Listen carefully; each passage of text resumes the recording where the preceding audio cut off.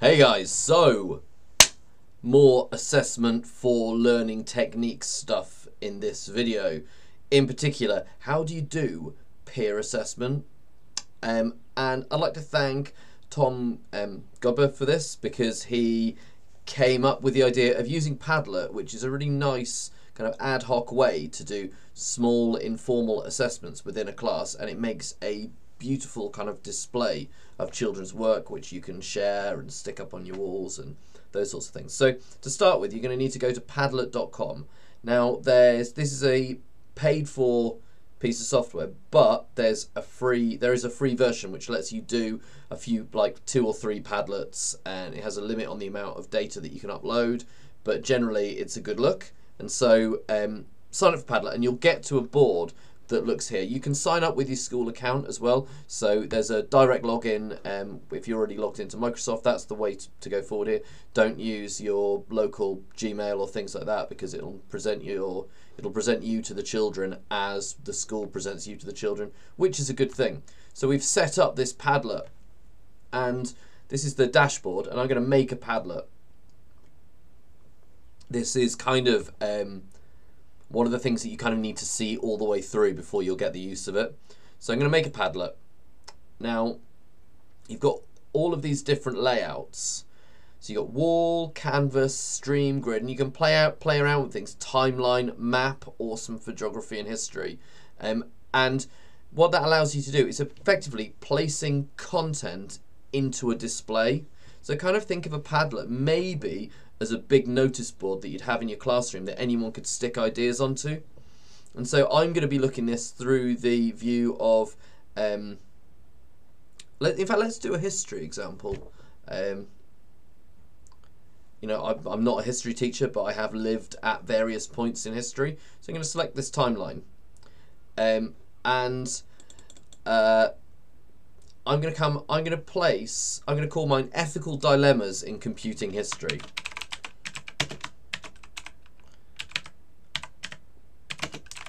Spell it correctly to start with.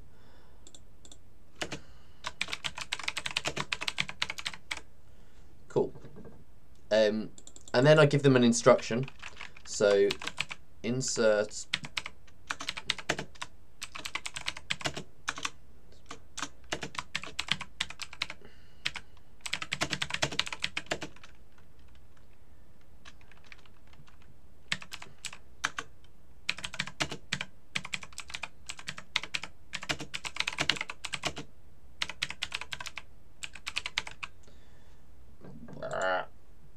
right.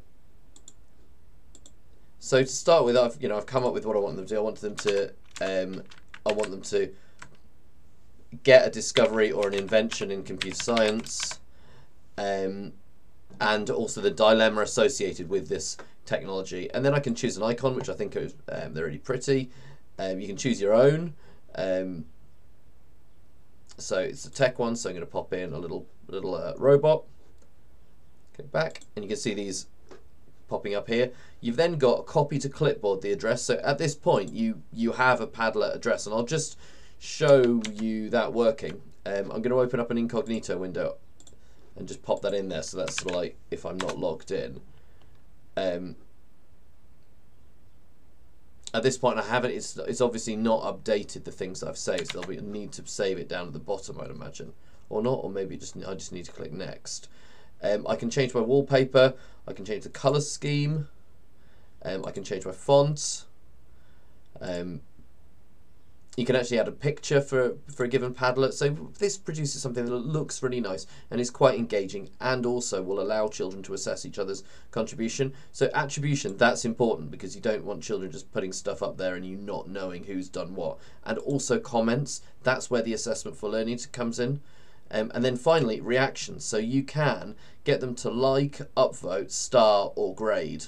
And so this would be great if even for something like grading essays. So you can say, how many points do you think this is worthwhile? And children can put links to like Word documents or any of their other content that exists within the Microsoft suite. So with this one, I think I'm going to do a star. And I've got the comments. You can, if you don't trust the class, require approval, and then your job during the lesson is just to sit there and approve. And then naturally you're going to filter profanity, although I'd imagine that there'd be something quite severe that would happen to a child if they did slip through that. And then I'm going to click next, and then it goes, you're all set. Post to your heart's content. Gotta love that posting. So start posting, and so you've got this sort of empty area, and I could probably start. Maybe I'm just going to start with the starting point. 1960, and that would be the first mainframe computer caused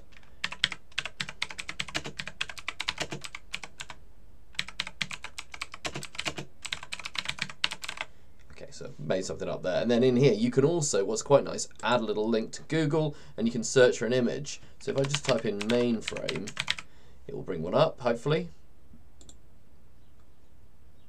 Wow, that's punchy. 1960s. There, that's better. Okay. And that's slowly uploading. Nice. And then I can click off it, hopefully. And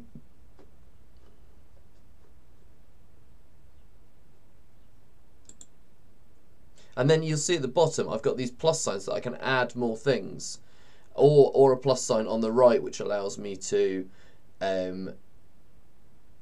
like drag files in and things like that. And so if I look at the other view now, just refresh that, you'll note that what I've got there is I've also, underneath it, I've got this star rating. So again, I can rate these, and also I've got the ability to comment, which is great. So what you've got here is a really transparent manner for all children to share their work with each others, and with add formal ratings and also add comments onto what they're doing. Now let's look at the alternative ways that we've got to do that at the moment within the tools that we've got available with a particular frame within the Microsoft framework. So how would I do this normally?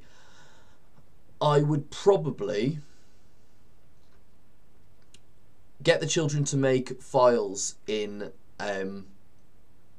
Microsoft Word, and then I'd either get them to place links to the files in the collaboration space of OneNote, or I'd get them to use the files part of a channel and then go into each other's files and place comments on their work, which is good, but it's not quite as visible about what's going on, because in order for me to look at what was going on, I'd need to go into individual files one by one. Whereas here, everyone's work is in one place, and I think that in itself is really powerful. And also there's the ability for them to add their work that they've done in other areas by the sharing of a link, which I'll demonstrate now. So I'm going to click off the comment, and I'm going to go back to mine, and then in here I'm going to click a plus. And at that point I can add a link, and then I can place a share link to a Microsoft Word document that I've made. And I think that again, so you could allow the children to place all their links to all their homework. Now, when you don't have a paid account, you're limited to 100 megabytes per Padlet. Now, you're not going to exceed that if you use URL links, because then you're not actually hosting that document, you're just pointing to it and it'll live on our server. If, however, you were to upload content like this and pick files, at that point the size of your Padlet is going to get quite large, and so what you want to do is host on OneDrive and then link in. So to summate about what's been going on, there's a thing called Padlet. It allows you to aggregate all of the children's work on a given topic or elicit ideas from them, and then the great thing is that all users can comment on everyone else's work. And so what it's facilitating is the assessment for learning technique known as peer assessment. It's a great way for children to get feedback from each other and from you, and also view each other's work. And the lovely thing about it is, one, it's free on a limited license, and two, there's not a great deal of sign up and faff when you're setting it up. So hopefully have a go at Padlet, let me know how well it goes, and please do send me any more ideas about how you can make your lessons more engaging and also facilitate snapshot assessments like assessment for learning. Thank you.